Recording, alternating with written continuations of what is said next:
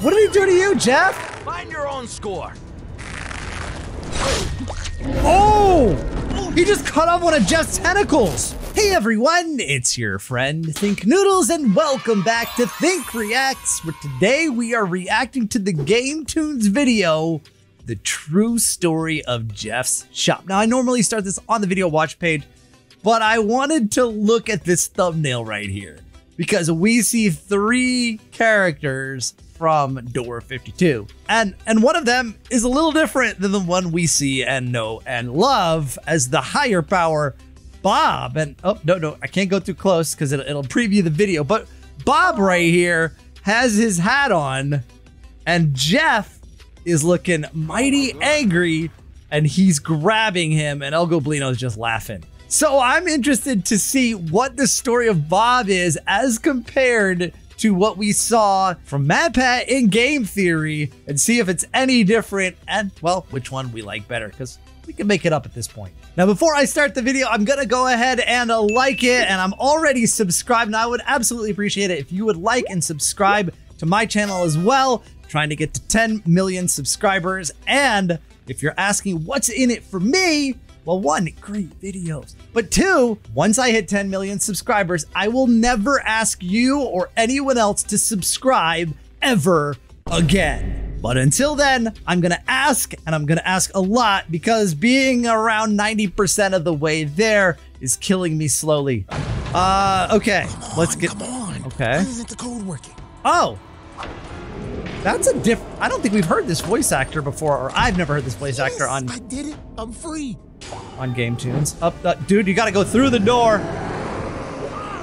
Bro, oh, he made it. Oh, whoa, wait.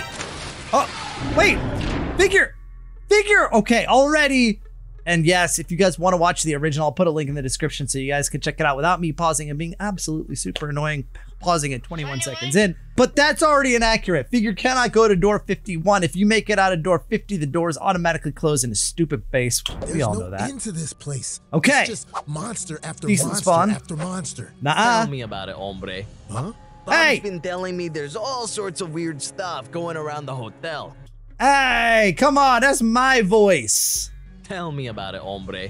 See, tell me about it, hombre. No, it's like this. Tell me about it, hombre. Come on, you gotta put the force into his voice. Bob's been telling me there's all sorts of weird stuff going around the hotel. Dude. Oh, there's Jeff.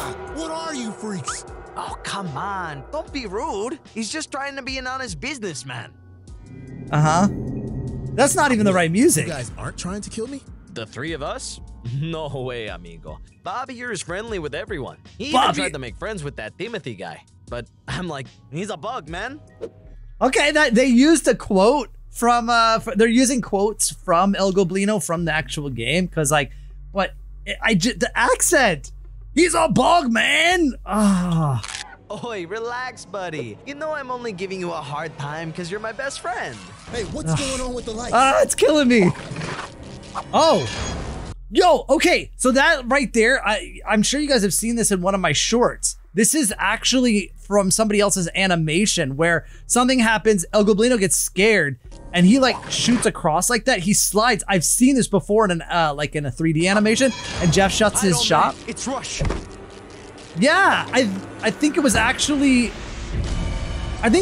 Rush in the shop. Are you hurt, dude? We don't get many visitors here. I thought you'd be a goner for sure. I think I'm okay. I'm gonna stop insulting the accent and stopping Jeff made it, but too. it's killing me. But wait, where's Bob? Bob, talk to me, hombre. No, Bob! What's the big deal? He's just a pile of bones. Yo! What did you just say to me? Uh-oh! Yo, Bob is the higher power, don't you know, bro? To be hombre, because Bob over here was the best person this hotel has ever seen. Yeah. He's the one who saved me and Jeff and showed us we didn't have to be evil like all the other monsters in this place.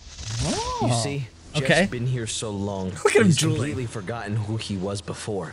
His memories start with flashes from his transformation and the excruciating pain he felt throughout. To this day, he's never let us see his full form in the light. Apparently, it's too hideous for even his friends to witness. What? This new body made Jeff confused angry. Very different He felt the than hot game theory. rage flowing through him.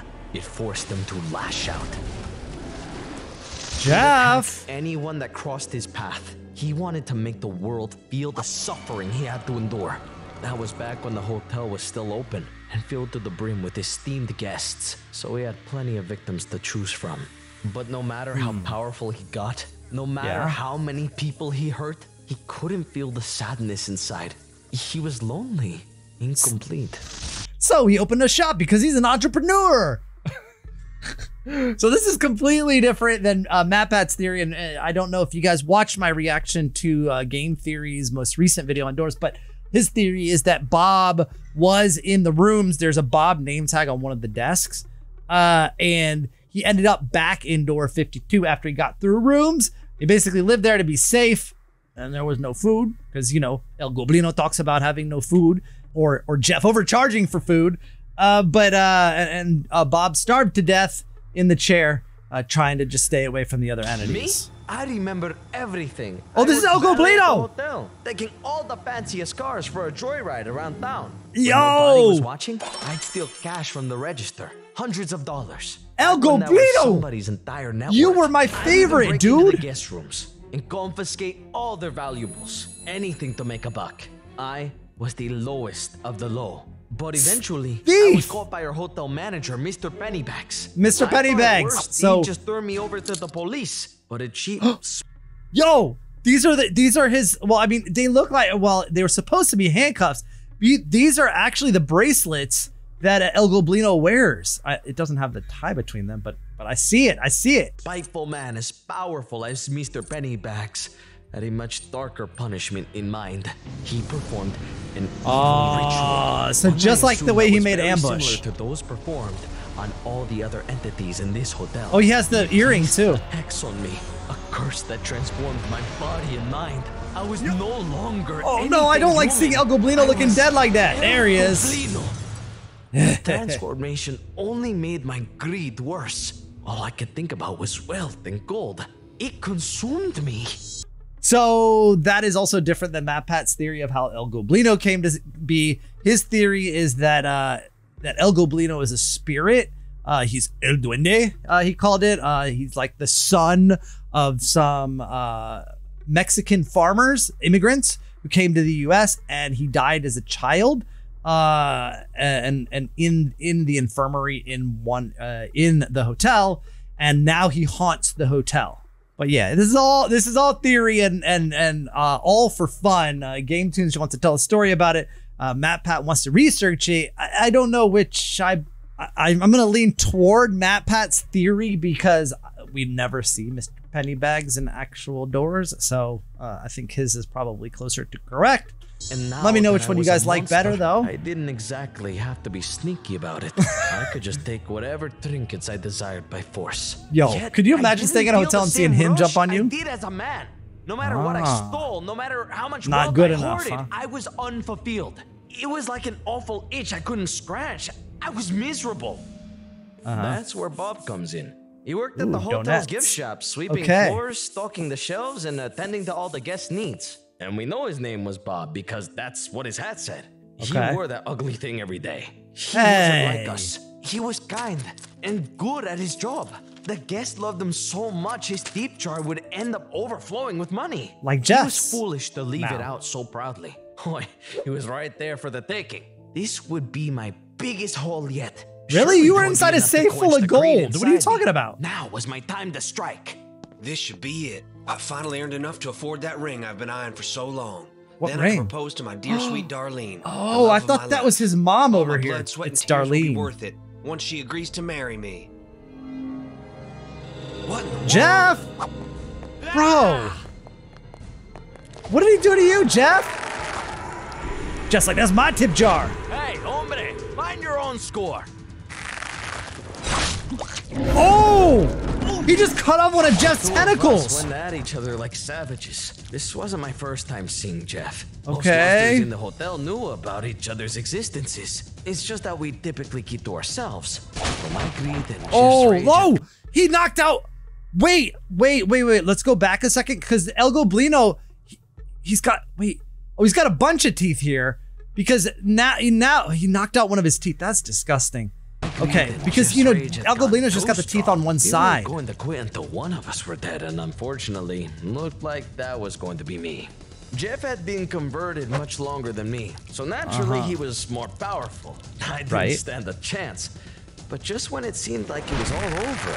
No, stop! What? What happened? Bob risked his life to save me. What? A total stranger. And wait, I thought the tooth got knocked out on that side. Oi, what'd you do that for, hombre? You got some kind of death wish or something? I just couldn't stand there and watch you die. I had to help. But I'm a monster. Evil to the core.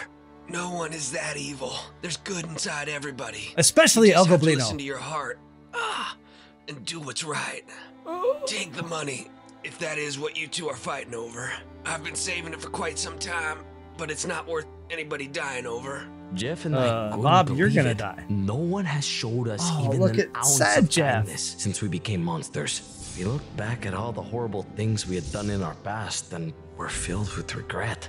Just promise me one thing, that you'll take care of my sweet Darlene, one way or the other. She's everything to me. Yeah. We promise. How are they gonna do that? Wait, he transformed into bones right away? He looked like our new friend that passed. Then and there, Jeff and I looked like he passed. He turned into a skeleton. What do you think, man? Our promise come true.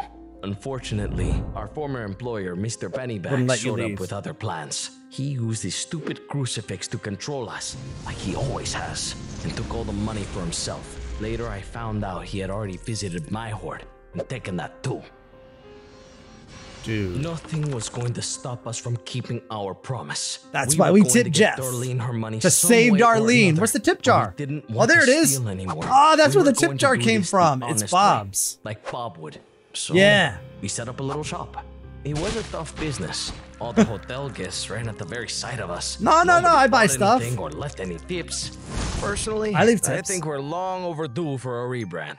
I wanted to name it El Goblino's Gallery of Fine Antiquities for quite some time, but I keep getting outvoted.